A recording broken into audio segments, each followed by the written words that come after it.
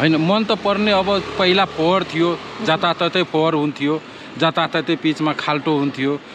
पानी जम्थ्यो हिलो हुन्थ्यो तर अहिले छैन जबसम्म यो हाम्रो नयाँ मेजर साहब आउनुभयो नि त्यहाँबाट यता छैन सफा भएको छ पहिले पतै यता गनाउने थियो उता गनाउने थियो यता खाल्टो उता खाल्टो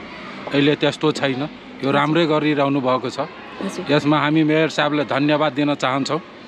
काठमाडौँ महानगरपालिका भित्रका सडकहरू मर्मत सम्भारको अभावमा धुलाम्मे हुने र सहर नै फोहोर देखिने समस्याको समाधान खोजिएको छ अब कुनै सडकमा खाल्डाखुल्डी हुन नदिने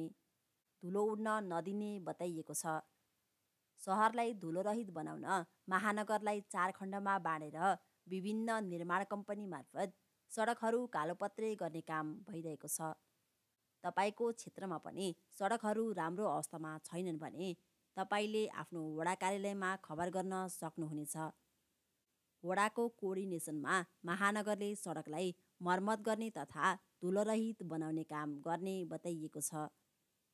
सडकलाई धुलोरहित बनाउन महानगरले करिब 3 अर्ब बजेट छुट्याएको जनाएको छ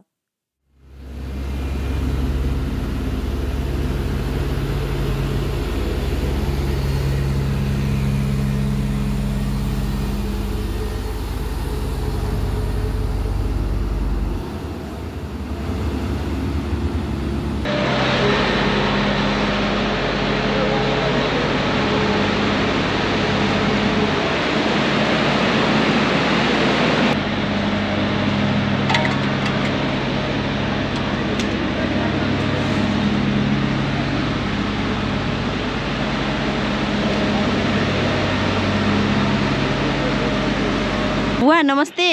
नमस्ते हजुरको परिचय मेरो सत्यनारायण थापा हो हजुर अहिले चाहिँ हजुरको यो अब यतातिर एकदम महानगरपालिकाले पिच गर्ने काम गरिरहेको छ हैन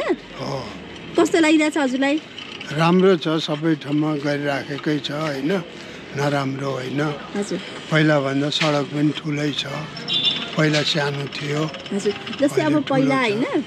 पहिला अब जस्तै अब कुनै सडकहरू बिग्रियो या यस्तो के मर्मतहरू गर्नु पर्यो भनेपछि धेरै समय कुर्नु पर्ने हुन्थ्यो भनेपछि अहिले चाहिँ महानगरपालिकाले चाहिँ अब जस्तै वडाबाट सिफारिस वडासम्म पुग्यो त्यो कुरा हैन भनेपछि चाहिँ अनि त्यसपछि सडक कति छिटो अहिले धमाधम काम भइरहेको छ हैन उहाँहरूले गरेको कामहरू चाहिँ हजुरलाई कस्तो लाग्छ जस्तै एकदम राम्रो छ बलियो पनि बनाएको छ हैन यो बाटो घाटोलाई त म सधैँ भनिरहन्थे